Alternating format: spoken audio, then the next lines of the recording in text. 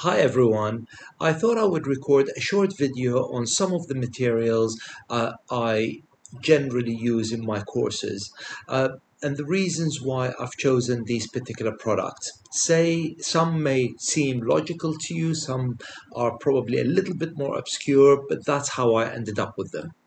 And I'm sure you'll end up with your own product range or materials that you will use for many, many different reasons.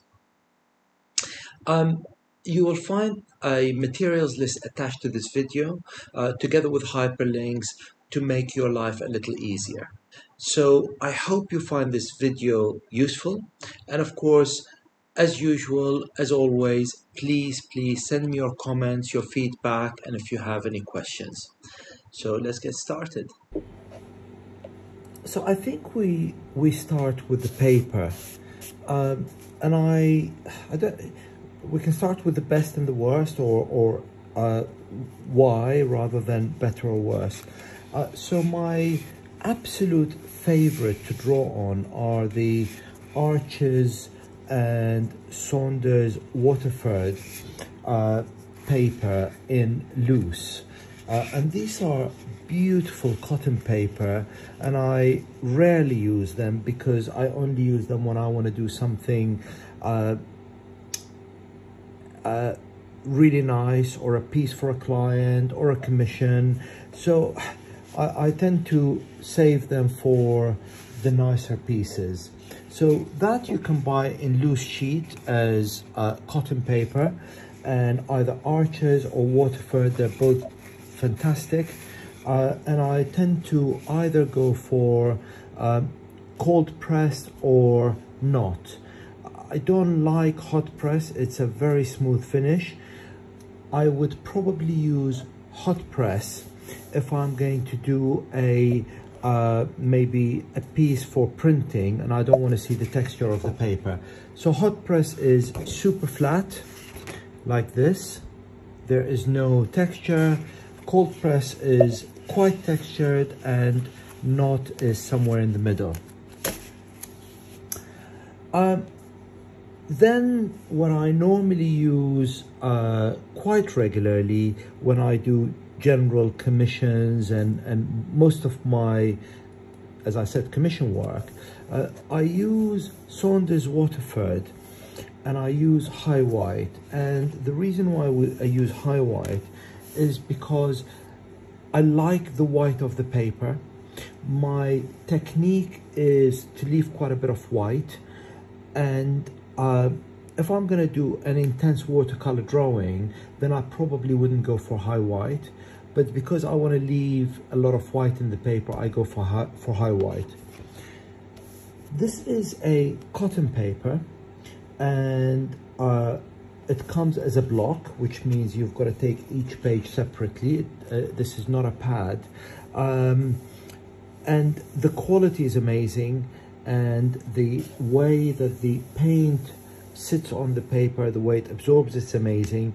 You'll find that cotton paper absorbs the paint much better than cellulose paper, which we'll come to in a minute. And it allows you to move paint around a lot better, but it's less forgiving because with cotton paper the pigment is sucked into the paper, and once it's in, it's in. Then I use something like this. It's a Canson 12 sheets paper, and this particular one, by the way, I always try my best to use 300 GSM. That to me is very important, the GSM. That is the thickness of the paper. You want thick paper. I don't like working on thin paper, unless I'm just sketching and doodling, which we'll come to in a minute. I use Canson for quick sketches, to play around with ideas and see what the colors look like. Now, this is cellulose paper. With cellulose paper, the water, the paint doesn't get absorbed in the paper as much as with cotton paper. which means that you can actually go away and go back and lift some of the paint. But because it doesn't absorb the paint, it doesn't have the same richness and depth when you want to build lots of layers. So when you try to do big washes, it's more difficult using cellulose paper. So I just tend to use it for practice rather than complex washes, and for simple demonstrations. Nothing too complicated, but it's fantastic to carry around with you and play around. Now, whilst I did say that it's very difficult to do good washes with it, you can actually achieve some pretty good results. It just needs a lot more practice. Then I go for the Bockingford. So that's probably the lesser expensive paper that I use. Bockingford is what I tend to use quite often for and I use two types of Bockingford paper. I use this, which is the hot press. So that's quite flat, and I only use that because sometimes I like to remove the grain if I want to scan a drawing or prepare it for print and I want to see what it looks like without a grain. So you can either have the cold press or you can have the knot. Again, I always try to go for as white as possible a paper. In my opinion, that is slightly better paper than the Canson, and it's a good one to draw pieces on. So you see, I use that quite often in my demonstrations and tutorials, and you can get a really good range of depth in it as well.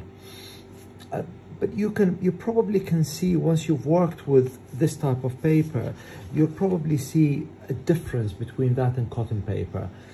My suggestion is, if you're starting life in watercolor, by all means go for the cheaper paper because it does the job. When you want to improve and refine your technique, then go to the cotton paper. The other thing that I do use sorry, pause that and re-edit it, please, Layla. The other thing that I use all the time, and that's a really bad habit, but that's why I said to you earlier, some of my reasons are logical and some are not. So I obviously use quite a lot of cartridge paper just to sketch things out. And you can see that I always have cartridge paper. But a bad habit is I sometimes apply watercolor to cartridge paper, and it really responds really badly. So I've got to be super careful, and I only do it just to have fun and play around. But what I do use a lot is this sketch pad, which is a Derwent sketch pad. And the reason why I use it is because it's got a lot of pages. I can't tell in here how many pages it has. Actually, I think there's somewhere something like 40-50 pages. Unlike normal watercolor, this is not a watercolor book. Unlike normal watercolors, this comes with, it's a thick pad. Oh, by the way, that's the other thing is, you notice that I like carrying around with me a spiral pad rather than a block. And I like a spiral pad because when you open it, it opens fully. So I use spiral pads generally, yeah. So this is A4. It is thinner paper, so it's 165 GSM, which is really not very good for watercolor.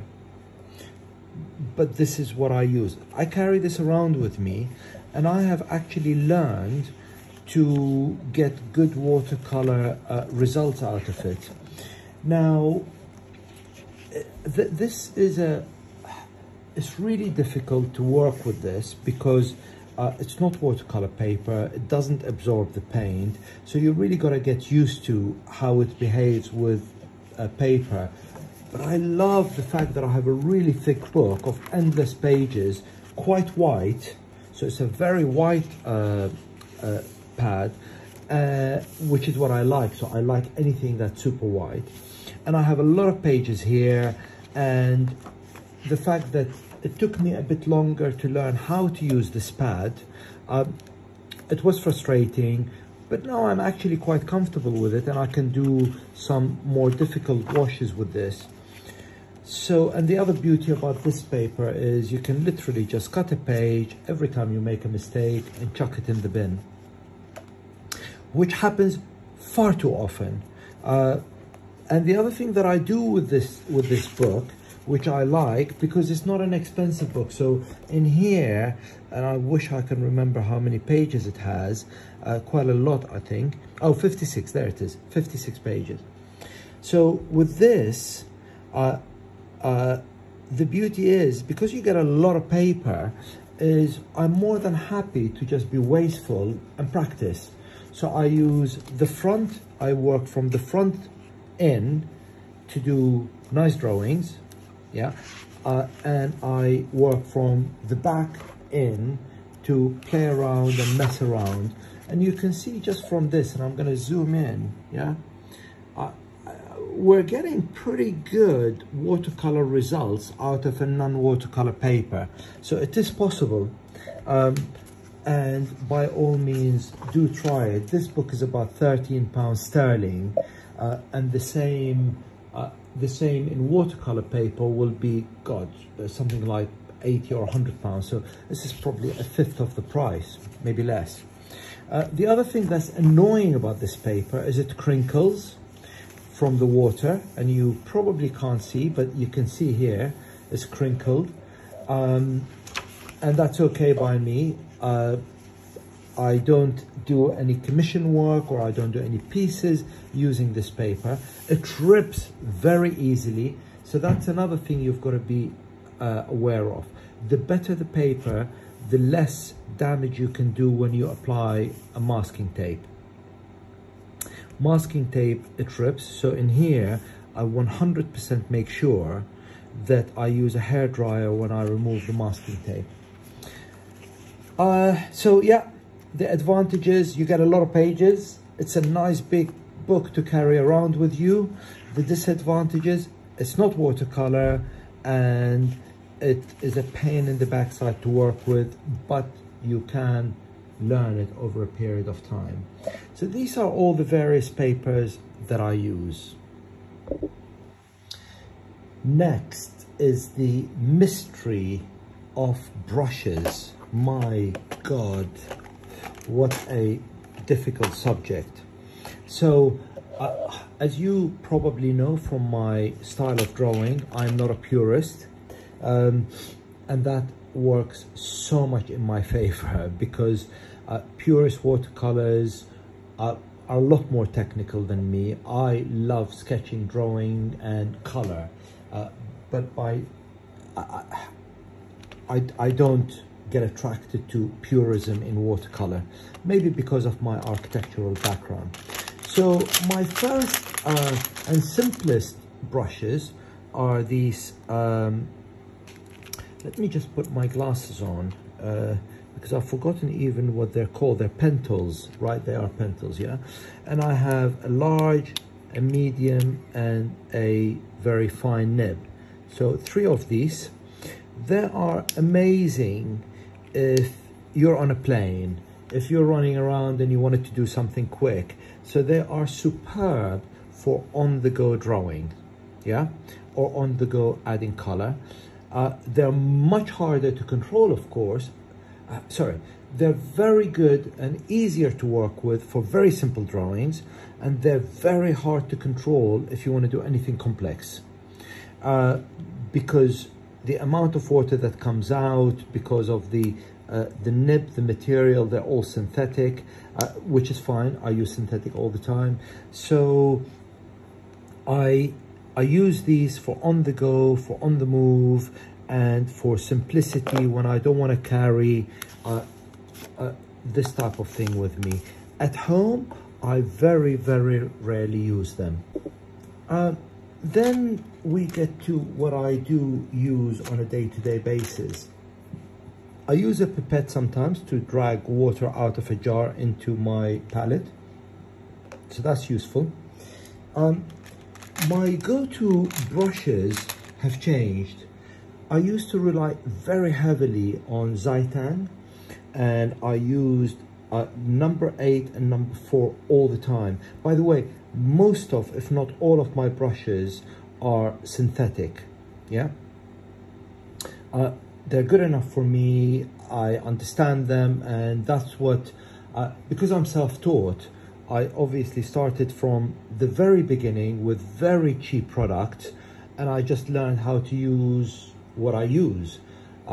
So because I'm not classically trained, therefore I ended up with, you know, simpler paper and possibly simpler brushes. So my go-to brush used to be my Zytang 8 and 4. And I've now been relying a lot, additionally to them, so I haven't really dropped them, but additionally to them, I use a lot of these two brushes, which are the Pro Art, and they are the ones that I use are the Pro Art 0 and the Pro Art, if I'm not mistaken, the Pro Art 4. So these are the two brushes that I use quite a lot alongside the Zytang. The Zytang holds a lot of water. I can do slightly bigger washes with them, and these I find that they are much better for control. I want to do straight lines, I want to do finer details, that's what I do. If I want to do slightly bulkier drawings, then that's what I do. So with these three brushes, I can do most of my work, yeah? This is very useful. It's just been, and by the way, the other reason why I use some brushes is because I get I hate waste, and if I get a present, I feel I have to use it. So I never really go out and buy anything. If I get a present, I use it, and I learn how to use it, and that's how it ends up being. So I use a short flat Aquafine Daler and Roni, and that's very useful for doing sky and bigger areas and of mainly sky or a big area of grass. You'll see that in my palette I've got a super big brush, which is an Escoda brush. Now that brush is fantastic for big washes, and I use it a lot if I'm doing a big wash. It's a little bit frustrating because somehow I don't know how to, it's meant to be a travel a travel brush, but I can't seem to get it back in without damaging the brush. And that is natural material, and therefore I don't want to just press it hard. So that ended up no longer being a travel brush, and it stays here. I find, and again, that's been given to me as a present, and that's a pan art. It's called a script liner number 1, and that is sometimes really useful for very fine, long lines. And I have all sorts of other brushes in here that I don't use. But they're here, I don't want to throw them away. So the magic of brushes, the most important thing for you to look into a brush is, and I'm sorry jumping around a bit, is these Zytang brushes. They're amazing because also they have a very fine nib when they're wet. So is this, so are these two, yeah? And that is really important for my work because I use a lot of fine work and detailed work. So Zytang and the Pro Art are great for fine work. And that's why I've stuck by them. The importance of these synthetic brushes, and I'm not saying that the natural ones don't, but what you need to look for is the snap. When you're drawing, if you press, do they return back to their shape very quickly or not? And these do that really well. I'm not a fan of brushes that don't have a fine nib at the end, so I just tend to stay clear of them, yeah? So these are my brushes.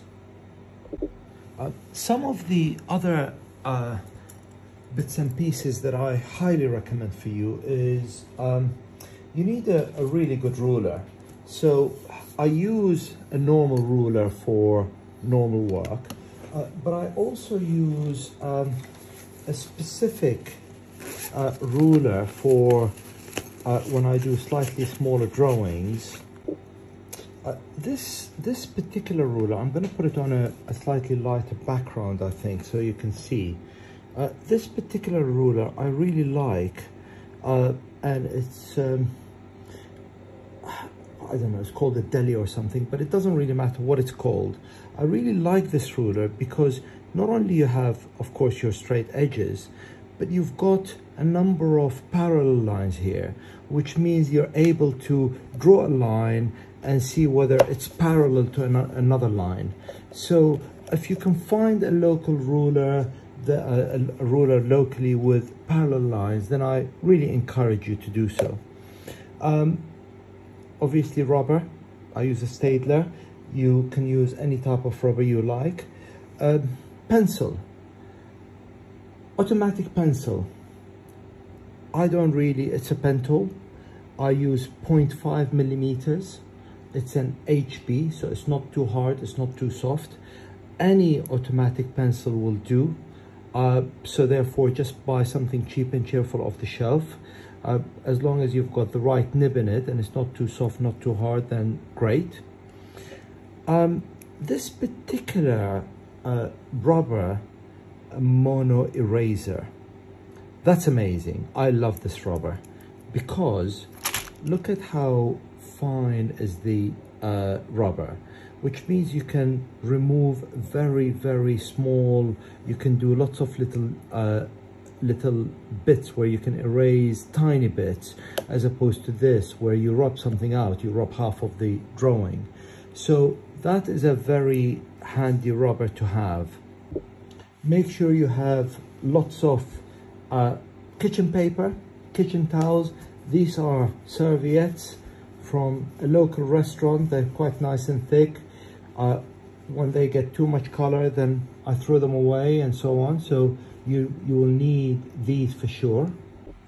I use a masking tape, and it really is unbranded, so I can't really help you there. But what you need to do is you need to find, and I don't buy them online, I buy them from a local shop. I use two widths, that and a slightly wider one. But what I normally go for and ask for is ones that are not too, the adhesive is not too strong. But even with these, when I put them on paper, I have to use a hairdryer. Any hairdryer will do to remove them.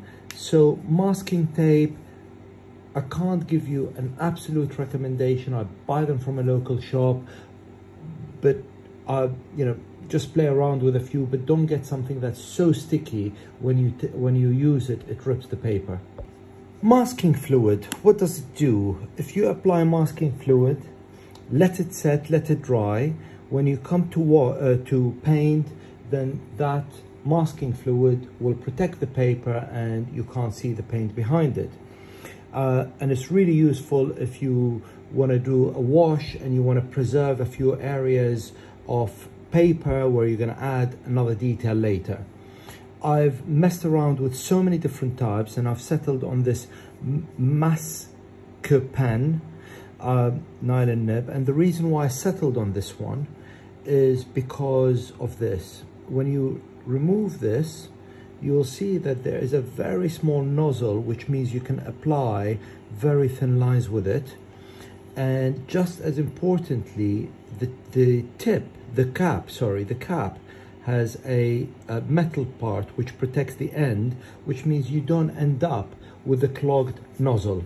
So these are very handy. A lot of people don't like using masking fluid. I don't use it a lot, but if I use masking fluid, then that's what I will use. I find that very, very good to work with. The only other thing is, the only other couple of bits of accessory that I use are a very ordinary eraser called a kneadable eraser, and a kneadable eraser is great for lifting off 50, 60, 70% of the graphite off the page, but not lifting. So you can do your drawing in pencil, and then you can lift the majority of it so that the pencil doesn't come through when you add watercolor. I don't use the huge amount because most of my work, I do pencil, then pen and ink, and I erase the pencil completely. But if you don't use pen and ink, then that's very useful.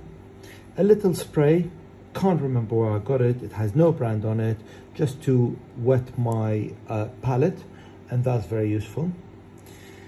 And then of course, pens.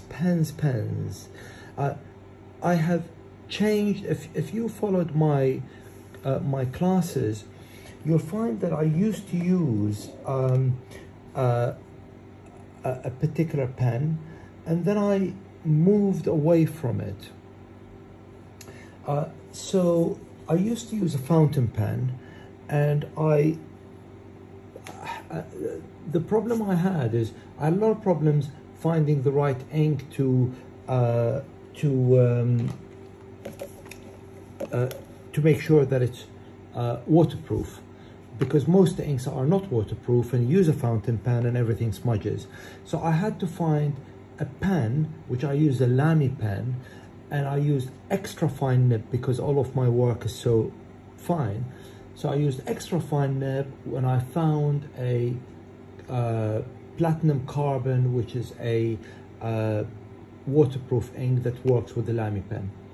So that's okay if you don't want very, very fine work, because even the extra fine nib on a Lamy is not fine enough. So because I need to be super, super fine, I ended up with two things: the range of microns, and also I used a beautiful, beautiful pen from Tom Studio.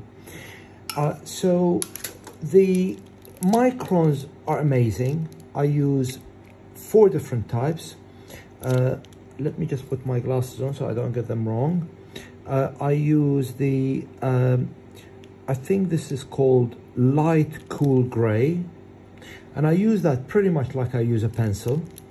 Very, very light. Then I use the cool gray in 005, and this is 005 as well. So 005 is the size of the nib, and it's not the size, it's actually the product range, and I think the nib is like 0.05 of a millimeter or something, I can't remember.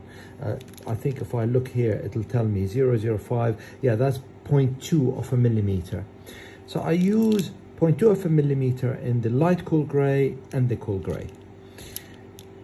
And in the black, I use, again, a 005, yeah, and that is, again, 0.2 in the black, yeah, and I use a 003 in the black, which, if you excuse me for 1 second, I've got a 003 in the black, and that is 0.15 of a millimeter. I love this pen. 003 black, 0.15 of a millimeter. It is so fine, you can't get any finer. So I love that pen. That I use a lot. And I use Tom Studio. Now this is a bit of a magical pen. It's amazing. You have 2 nibs, one there and one there, yeah. Each one of these nibs has a cartridge that you dunk in ink, and you can use waterproof ink or none, it's up to you. And you literally and they're very, very cheap to replace. The pen is dear, of course, but the nibs are super cheap to replace. So they're amazing for using it a lot, and these are more expensive. So if you want to practice a lot, then these are, in the long run, they work out cheaper, although the pen is so much more expensive. Beautiful to hold, beautiful cap, but the only issue I have is they don't go down to 0.15 of a millimeter. I think they're about 0.25, 0.3 of a millimeter, so it's about twice the thickness of this. So I tend to use that less when I do fine work. Now, watercolors. I'm just going to tidy this up a tiny bit. Watercolors, I sort of have ended up, for no other reason apart from my local shop stocks them, and I see them on Instagram, and I ended up following them, and therefore I use a lot Daniel Smith. My palette is something I found in Barcelona. I was walking around and I thought, hey, this looks nice. No brand, nothing. I just found a palette with enough troughs for the range of paint that I use. Most of my palette is Daniel Smith. However, there are a few odd bits in there which are on the materials list. But if I can run you through the critical colors that I use the sap green and the deep sap green all the time with the lemon yellow. Lemon yellow, sap green, deep sap green, all my foliage follow the same. And also I use a gouache in lemon yellow and in sap green. So gouache in lemon yellow and sap green, and watercolor in lemon yellow, sap green and deep sap green. You can see that hardly gets touched. I use a lot of the white gouache, and that I think is a schminke. And that's amazing. That is it's titanium white. It's the strongest gouache. It's the most opaque gouache. And I use gouache because it's opaque, which means you can put a lighter color on top of a darker color. You can't do that with watercolor because watercolor is very transparent. So white gouache, yellow gouache and green gouache is all I have in my palette. And you can see this area is designated for my plants. In here I've got a neutral tint, I've got a Payne's grey, and I've got a black, a purple, burnt sienna, raw sienna, cobalt blue. Sorry, I use the neutral tint for shadows, sometimes Payne's grey for shadows as well. Black I don't use a lot. Purple is quite nice for shadows as well. I rarely use these colors, and I use the burnt sienna and the raw sienna for creating warmth. I use a lot of cobalt blue, that's for the sky. And sometimes it's good fun to use the blue and the yellow to create the green. And then I have 2 or 3 different types of blues. As you can see, some of them are rarely touched. Oh, and there's, sorry, I missed that. That's a cadmium yellow. So if I want slightly warmer yellow, I go for cadmium yellow rather than lemon yellow. And I use that quite a bit, which is the cadmium red. And the rest I use now and again. You can see they're not as used. So this is really my palette. I did this 2 or 3 years ago when I was first trying to get my head around of what I want to use. If I now get another palette, I'll probably end up with half of these colors, and I will still do the same work. So I think I've now covered the most important part of what I do, and is giving you a fairly good idea on why as I said, some of the reasons are illogical. Why am I using Daniel Smith? I don't know. Local shop has them. I see them on Instagram, bang. And once you start using something and you get used to it and you learn it and you know how it behaves, you generally end up sticking to it. So this is why I use these products. I hope it's been informative. By all means, ask me questions. I can't promise you a sensible answer, but I can promise you an answer for sure. So please let me know, and hope you found that useful.